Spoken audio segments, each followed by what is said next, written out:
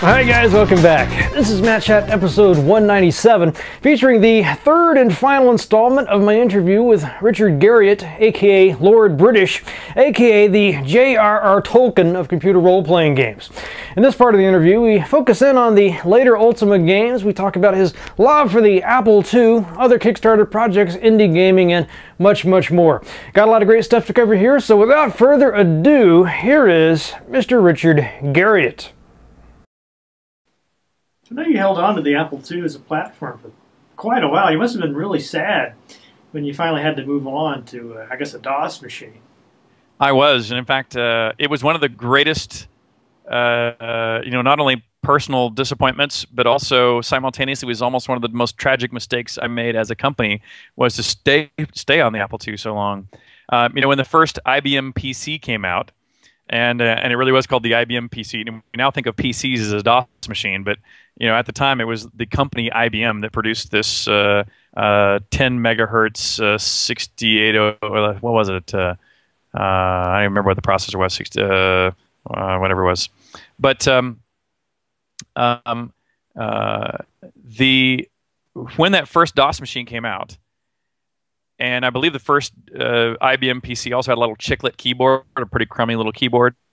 I looked at that and went, it does operate a little faster than the Apple II, but it has so many other warts. There's so many other ways that this machine is not as useful, not as elegant, not as correctly designed as the Apple is, and how the Apple was evolving. I said, surely the general public is as smart as I am. They will see these same issues, and in spite of this pretender to the throne, the Apple is going to remain dominant. And of course, that completely missed huge market forces that almost immediately came to bear. One is the name IBM gives you tons of street cred with people who aren't just the hobbyists who are already big fans of the Apple. So immediately the IBM PC became a bestseller. Beyond that, because of all the people copying the IBM PC and all the clones that came out, which Apple did a pretty good job resisting, suddenly there were 20 manufacturers of cheap PCs, while there was still only Apple, and if you might remember, there was a black machine called a Bell and Howell Apple. There was actually a second one, but Apple's remained rare and a little bit more pricey. And so immediately the death knell was sounded, and I remember very distinctly the day when, as a company, we realized we were developing all of our games for the Apple II. It might have been the II GS, I think, at the time. But still the Apple II family. Right when it became obvious that those weren't even going to exist as a market. If we could finish the games, but nobody would be there. And so we actually had to start over mid-product and convert the entire company to becoming a PC house when we had no employees who knew the PC. So we had to retrain everybody. So every game that was in development took a 3-month hiccup in its development life cycle, which financially we had also been completely unprepared for. So it truly nearly put us out of business. And in fact, I think that was Ultima 5. I think Ultima 5 might be the only Ultima that shipped on time and on my quality target. And but let me tell you, man, the motivation was very high because I'd mortgaged my house to make payroll, and we had taken on a couple $1 million of personal debt, both my brother and I, in addition to mortgaging our homes. And so it was one of the things where we're either going to make it or we're going to die trying. Got another interesting question from Ben Leggett here about this. So he wants to know if you think the industry is more or less biased against 1 or 2 man development teams. Back when you were making Akalabeth with the Ziploc baggies and everything, than it is today, I guess, with all the indies and opportunities for small teams.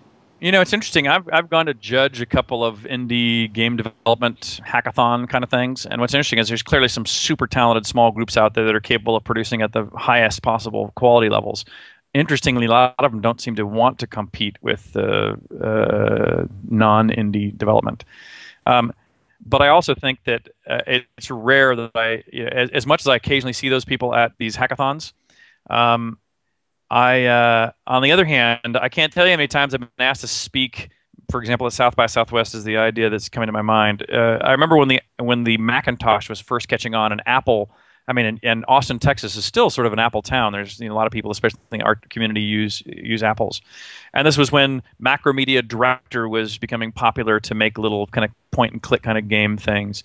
And some of the speakers, these new young upstarts, were getting up to talk about how all these modern tools were going to be the great equalizer, and all this digital distribution is going to be the great equalizer, and the big companies that dominated the past, that the need to compete with them financially and on distribution is going to be wiped away, and we are all going to be judged purely on our individual creativity.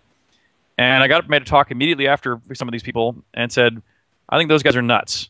And I said, the reason why those guys are wrong is because even though every time there's a major upheaval, there is a brief moment of opportunity for a new, less well-funded, less well-organized young gun with a great idea to come to power, there's always a distribution channel.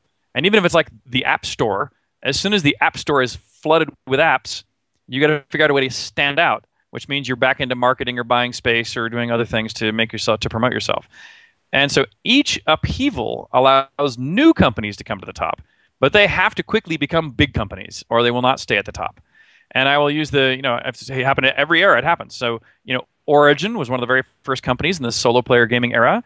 We were always in the top 10 of companies because of the high quality product we did, but we were never in the top 5. And as distribution began tightened up and places like Walmart said, look, I don't want to talk to 10 game companies. I want to talk to 3 at the most. So if you weren't in the top 3, you couldn't get on the stores of Walmart, which became the biggest of all retailers of where the games are sold. So you're basically out of business unless you are aligned with one of the top 3. And that's why we ultimately became part of Electronic Arts, is because we really could not survive independently. But even though we gave EA the first massively multiplayer game, EA did not double down on that and make more. Instead, they ceded that leadership to not only people like Blizzard, but people like NCSoft, who became the biggest and remained bigger than EA from an MMO leadership standpoint. And then as the table turned again to mobile and social games, it turns out EA didn't move on that one faster, and nor did Blizzard and those guys. And so guess what? We have new top companies like Zynga who have come to power during this particular era. So every one of these new upheavals, there is an opportunity for a new company to come to power. But already, if you wanted to beat Zynga at Zynga's game, they now own those customer relationships. And so it's very difficult. It's very expensive for you to buy customers in social media campaigns unless you already were one of the first movers. And so, I actually look at one of the things we were looking at, even like this crowdfunding and going directly to customers, when is it too early and when is it too late? Very hard to know. We debated this long and hard before we said, first of all, are we ready? And is the customer mood and in the arc of doing things in this kind of indie development directly to the customers, where are we in that curve? And I would say I think we're just doing pretty well through it. But I even look at, say, Brian Fargo with the things he's done here over the last couple of days, the new Wasteland and the new Torment, and I actually think he's even in a better groove than we are by all means. And so there's I'm hoping to we're learning a lot from him, and we're learning a lot from Chris Roberts with his Star Citizen.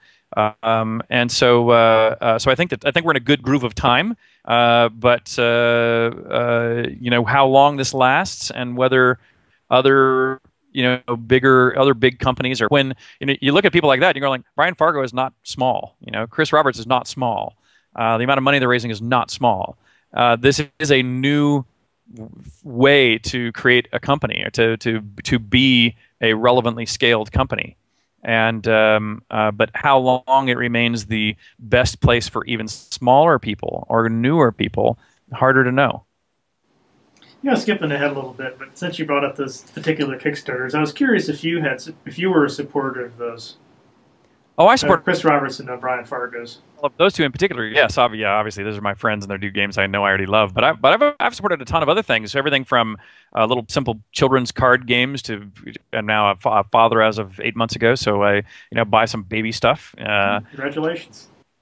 And then I buy art that I just think is cool. Like I bought these reasonably real life size skulls that are made on 3D printers that an artist will do these cool sculpture things out of. So I buy a lot of art on Kickstarters as well. And so, no, I'm a big fan of Kickstarter. I think it's the right way to develop your relationship with the audience, which is who as I've said before, want to be beholden to. Those are the people you want to listen to when you make your art. Well, back then to the early 80s, and I was wondering if you could confirm the Moby Games has it listed as 1981 is when we get the first Ultima. First of all, is that accurate? That is accurate. So I often describe Akalabeth as 1979, but properly it really is 1980. That's actually a mistake I occasionally make. And then Ultima 1 was 1981. Well, I think it's safe to say that Ultima has got to be one of the, if not, the most influential computer role-playing game of all time. It introduced so many things it introduced into the industry, tile-based graphics, just one of those things. Now, a lot of times I've read the story about how you created the game. It kind of stresses how you're a little bit embarrassed about Akalabeth and you didn't feel like it was really professional effort. So I'm just wondering, if you could elaborate on that. What did you feel was so amateurish about Akalabeth? And then what did you change? Well, so there were parts of Akalabeth I think were very well done. For example, the 3D wireframe dungeons for the moment in time that represents, phenomenal. I'm very proud of that. On the other hand, the outdoors where you can only see a tic-tac-toe grid, a 3x3 area, around yourself was all that was possible to see, and even that was not very well represented and was very slow to move across. And then, since I really didn't write the game for publication, I wrote the game for me and my D&D buddies to play on D&D weekends, and so. There's really no real way to win it. I mean, there's sort of a hacked-in way to win it. First go kill 2 of those, and 4 of those, and 6 of those, and ta-da, you win. And there was no story. There was no character progression. And in fact, the 99.99% of the way people died was running out of food. It was basically not possible to stock up enough food to sustain yourself for anything more than super quick dashes out of the castle and into the dungeons to try to find the things that it wanted you to hunt. And so it just, I had no QA, there was no testing, it was just something I whipped up. And so as soon as that game sold, I went and said, wow, if I actually knew people were going to use this, I just could have done a lot better job. And so that's really what the motivation was to start Ultima.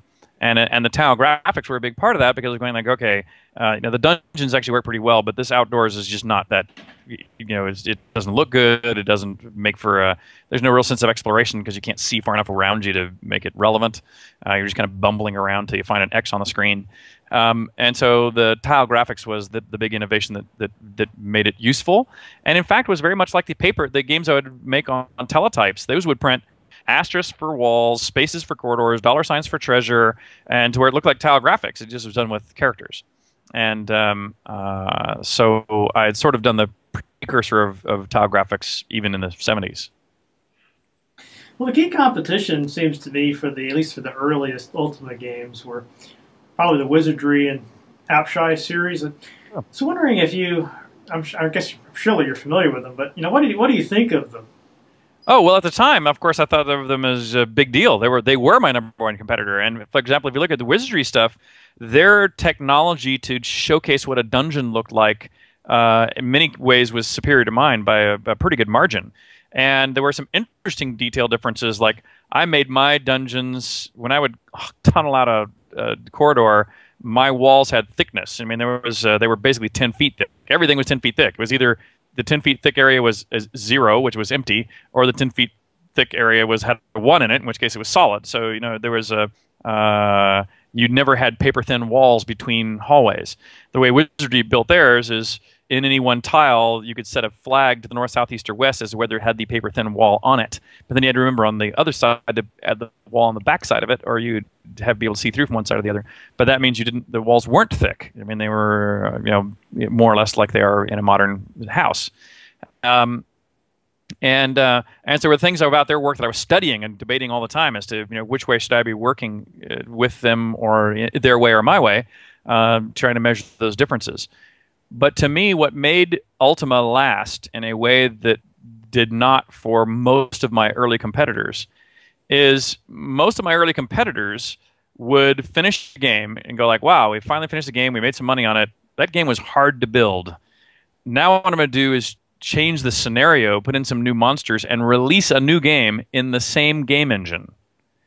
And so the people who bought and enjoyed number 2 of the series was, generally speaking, a subset of the people who bought and enjoyed the first game of the series, because the second game was not better, it was just different. And in mine, after Akalabeth, I was going, I can do much better, so I wrote Ultima 1. After Ultima 1, I said, wow, I'm writing in BASIC. If I just learned assembly language, I could do a lot better. So Ultima 2 was the first ever assembly language program I wrote and was better than Ultima 1.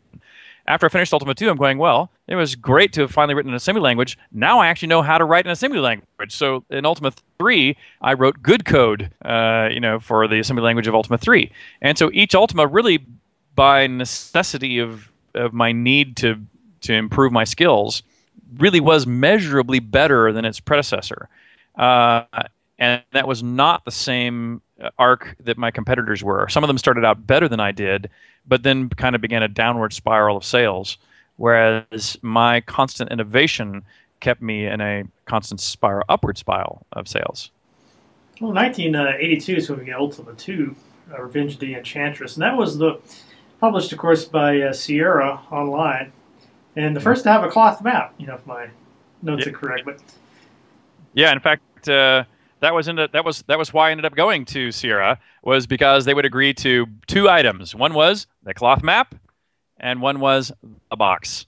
And all games prior to that were published like this, a Ziploc bag. And so this was state-of-the-art packaging up until Ultima 2. And and since I was writing these fantasy games, I already had very big, deep virtual worlds. I didn't want mine in a Ziploc bag. I wanted mine to have quality components compared to what everybody else was generating. And even though lots of publishers were interested in publishing my work when it announced that I was a free agent, Sierra was the only one that would agree to a box and a cloth map. And so I went to Sierra. Did Sierra give you any grief about the cloth map, or try to talk you out of it? Oh yeah, of course. But obviously that was my number one reason for selecting a publisher was that these are the things I wanted to include. So it was there was no negotiation on that front.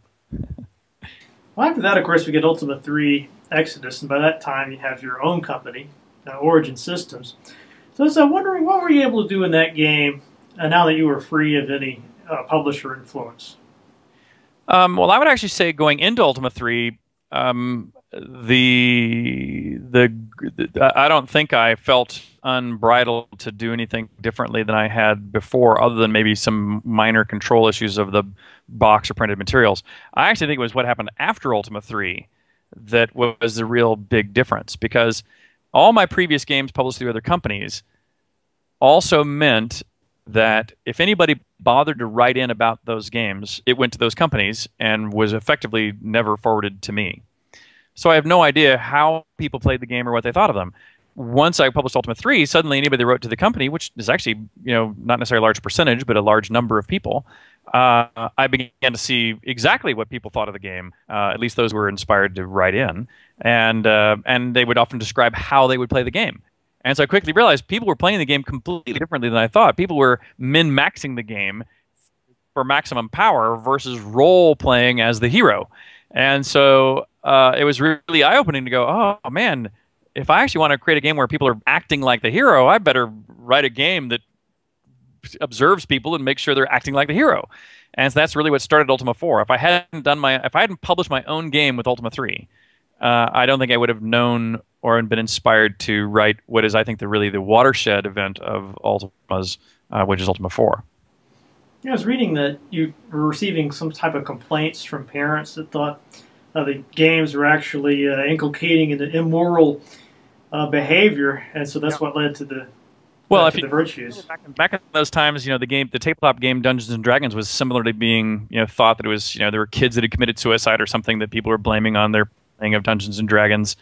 I had people who would write into Origin. The cover for Ultima 3 was this demon over a fiery pit, and inspired by the old original Disney animation to that classical music piece. And I had people write in who had seen nothing but the piece of art. They'd never played any of my games. They just saw the piece of art, and would call me satanic devil worshiper and perverter of America's youth. Just by looking at one picture They made this broad determination about my mission in life was, and and I even had it's odd that even my own sister-in-law, who gave me the Lord of the Rings to read in the first place, which is a huge part of who I am and how and what I do, she was very proud that I picked up and read and appreciated the Lord of the Rings, but she didn't anticipate that I would then turn it into interactive computer games. And she's a religiously fundamentalist person, and as soon as I created games about pretending to do magic, she also thinks I'm the devil. And so she disassociated herself from me, back in 1980 or so, and we've basically never spoken since. So yeah, but it's not that uncommon. So to have people who, in my mind, completely misinterpret role playing. Well, like you said, it was such a watershed moment. The example, there's just so few examples that I can think of. Maybe you're the only one. Of a game developer who sets out consciously to try to not just entertain, but try to, leave a player, try to improve, the player's life in some way. Do you think you've been successful in that regard? Unquestionably. And the reason why I say unquestionably is because I have people write me specifically about that issue. And the first really good letter or meaningful letter I received that outlines that exactly came from a woman who was writing to me about her daughter.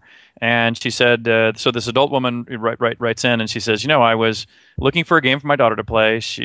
We'd heard about Ultimas; they were good games. I, bought the most current one, which was Ultima 4.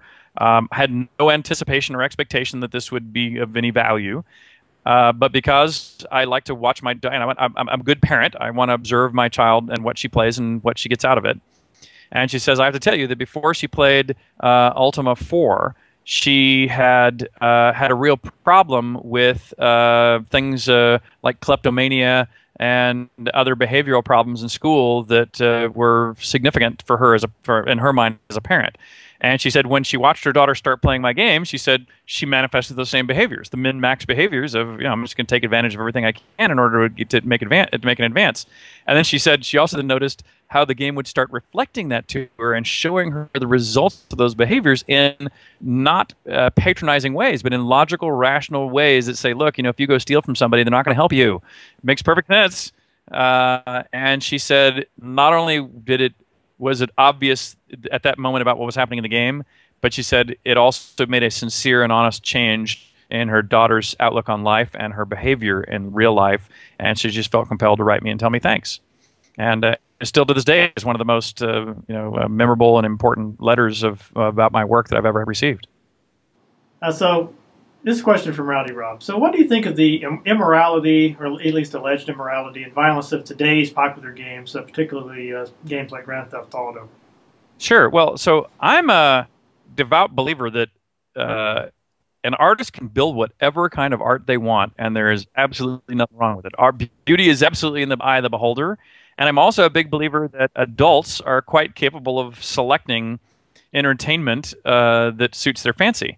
And so as an adult, I can look at, say, things like Grand Theft Auto and go, I can see the fun in it. I can enjoy the visceral pleasure and the special effects that go on around it, and smile or smirk or laugh or cry based on the how beyond good conduct they can push that. I personally have no problem with it at all. I even celebrate it in many ways. That being said, I think it's extremely important that people understand that there's art that's suitable for adults and there's art that is not suitable for children, and Grand Theft Auto probably falls into the later camp of not suitable for children.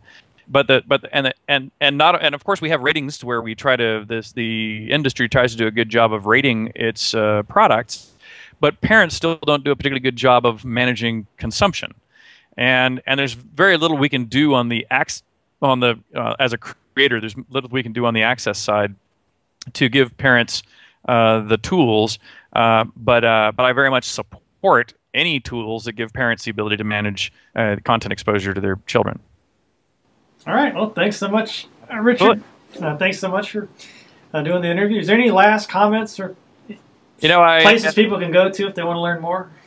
I would say, I'm very excited to be back kind of building the spiritual successor to my previous work. I really hope that people either remember it fondly if they're old enough, and if they're too young, they know people who remember it fondly, and that they'll at least check it out and come consider following us along on this adventure. And that's all for this week's episode. Hope you guys enjoyed that. Should be back next week with a retrospective. And since I'm interviewing Jeff Tonnell next, I thought it would behoove me to go through the Dynamics catalog and pick out a really good game. So if you've got any favorite games from the Dynamics library, preferably something that Jeff Tonnell worked on, let me know and I'll put it into a hat and pick whichever one pops up. So a lot of great games to choose from there, so I'm really looking forward to that. I'll just try to do that sooner rather than later since we've only got 1 week to do it. Also, if you want to donate to Matt Chat, support the show, keep these episodes coming, just go to armchairarcade.com, look for the Matt Chat link in the top right corner of the page. You can tell it's been a couple of weeks since I've done one of these. I think I might have maybe 1 or 2 copies left of Honoring the Code too, if you guys want signed copies. Just let me know, we can work something out. I guess I can always order one myself and send it that way, but it'll take a little longer to reach you. Anyway, what about that ale of the week? This week I've got something really, really fun. This is the Baby Got Bock Spring Bock seasonal beer from Wisconsin, the Horny Goat Brewing Company. Really, these guys have their marketing down, you know. Really great image there on the bottle. Never seen anything quite like it. Let's see, looking for any information about the brew. Not seeing anything about the alcohol content or anything like that. So let's just get it open and see what it's all about. Alright, so I've got some Baby Got Bock here in the rather excellent drinking horn. I gotta say, it seems very appropriate to be drinking something from the Horny Goat Company in a drinking horn. This should be their recommended beverage container for this. Smells good. It gets sort of a chocolatey, a little bit of a hoppy sort of aroma there. Not real powerful, not really pungent, but it smells good, appetizing, shall we say. Anyway, let's give this a taste.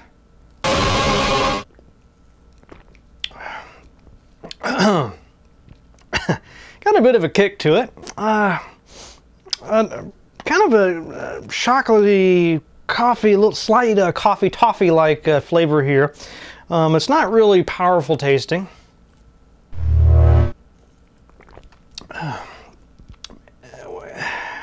What am I tasting there? There's kind of almost like a marshmallow-like taste to it. It's quite good, actually.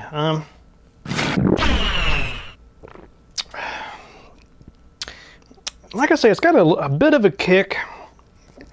But the aftertaste is pretty good. It's kind of a complex flavor we got. A lot of different things hitting me all at once here, but I gotta say I'm really partial to this. I really like it. I think I'm gonna go 4 out of 5 drinking horns on this. Definitely a fun beer, and I especially like the whole marketing campaign and the the goat on the bottle there. So Baby Got Bock from the Horny Goat Brewing Company. Definitely one of the best beers I've had from them, so definitely recommend this. All right, let's wrap this up with a quotation. So the quotation for this week comes from the great Gary Gygax, one of the creators of the original Dungeons & Dragons game. And it goes something like this. The secret that we should never let any game masters know is that they really don't need any rules. See you guys next week.